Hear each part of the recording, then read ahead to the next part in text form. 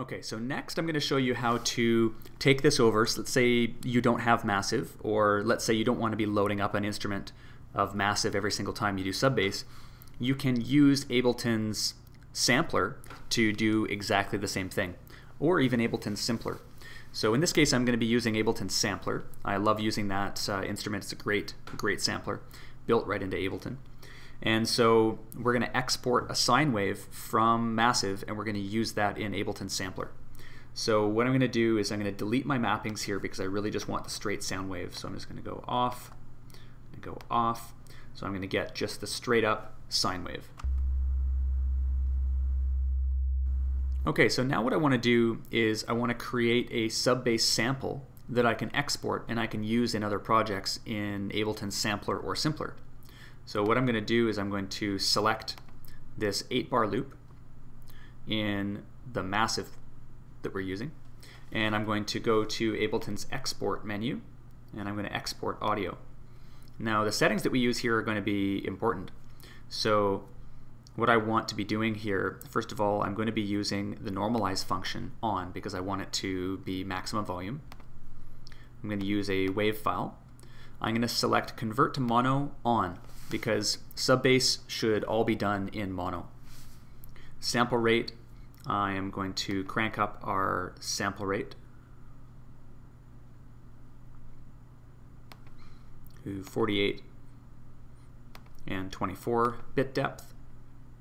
I don't need an analysis file, and I'm going to go OK. Now it's going to ask me where to save it. I have my own sample library here.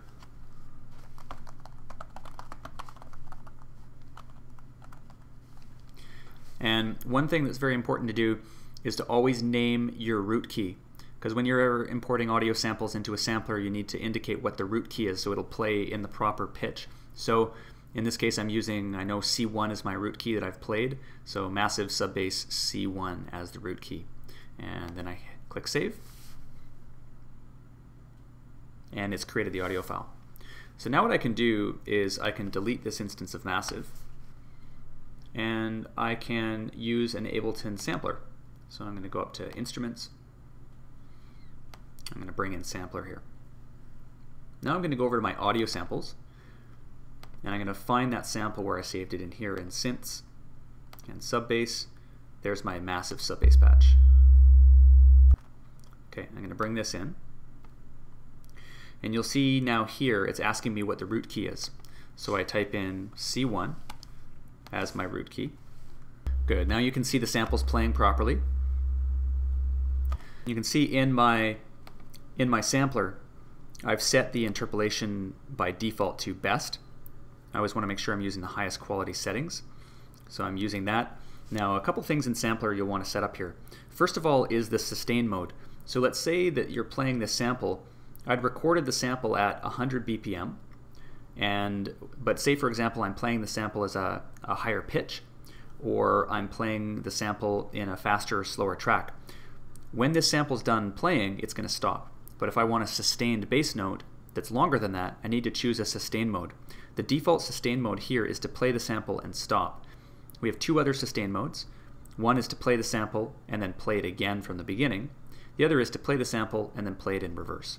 So in this case, what I'm going to do is I'm going to play the sample and then play it again in reverse, and we'll see how that sounds.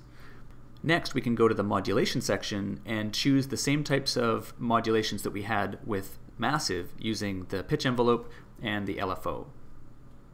So we click over to modulation, and we'll start with the LFO. So we select LFO 1, we turn it on, and you can see right here we have a LFO 1 to pitch amount, and it's done as a percentage. So we're going to do this and we're going to have a listen to it.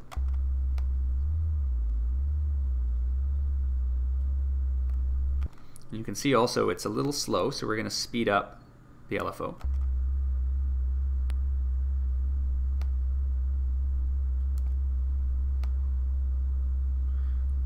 And my policy with this is I put it so it's just audible and then I back it off a bit.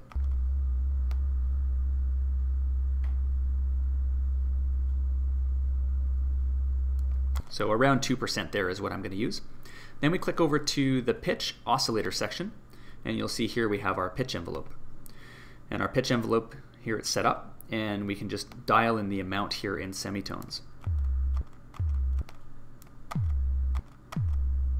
You can see we don't need to change the pitch envelope settings. It's actually set pretty much the way I want it right from the beginning, but we just want to change the amount of semitones that we're working with here.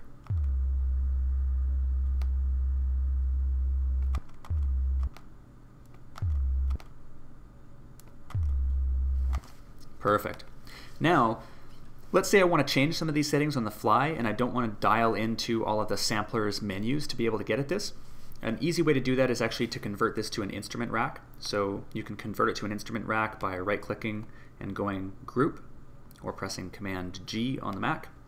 And what this gives us is access to macros. Macros are sweet. I love macros, and they allow us to control internal parameters from Sampler from these 8 basic knobs right here. So what I'm going to macro is I'm going to macro this pitch envelope amount, so that I can control a parameter I'm just going to call thump. So I go map mode, I click on amount, I map to this macro 1. I can rename this by pressing Command and R. I'm going to call this thump. Now the other beautiful thing I can do here is you'll see by default it gives me the full range available from minus 48 semitones to plus 48 semitones. That's way too much. I'm going to manually enter this and have the minimum be 0 semitones and the maximum be 24. Now I'm going to exit MIDI mapping mode and we're just going to dial this in and see how this sounds. So here's nothing, and here's it maxed out. Okay, so we had it, I think, set at about 10, so that's about midway up the knob, and there we go, we're sounding good. So the other parameters that we had was the LFO. So now we're going to enter the map mode. This is internal map mode within the instrument rack. This is different from the regular MIDI mapping mode in Live. And we're going to macro the pitch amount for LFO1 and then the LFO frequency to another. And then we're going to rename these so we know what these are. So this is pitch and this is LFO rate. And again, we're going to edit the ranges here. So pitch, we're going to go from 0 and we're going to go maximum 10%. We're not going to go too crazy.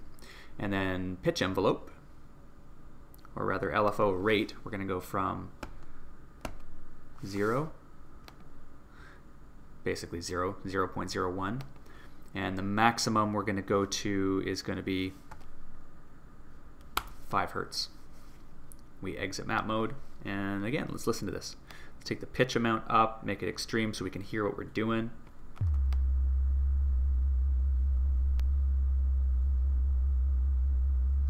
Now let's say that's not quite fast enough on the LFO rate, so we're going to max that out actually at 10 Hertz. Exit map mode.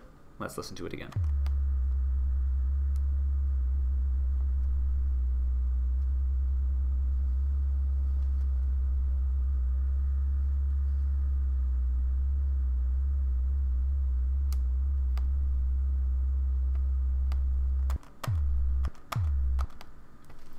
And now that we've spent this time to create our sub-bass patch, we want to save this for future use. So we're going to rename this. In this case, I'm going to call it Vespers Sub-Bass.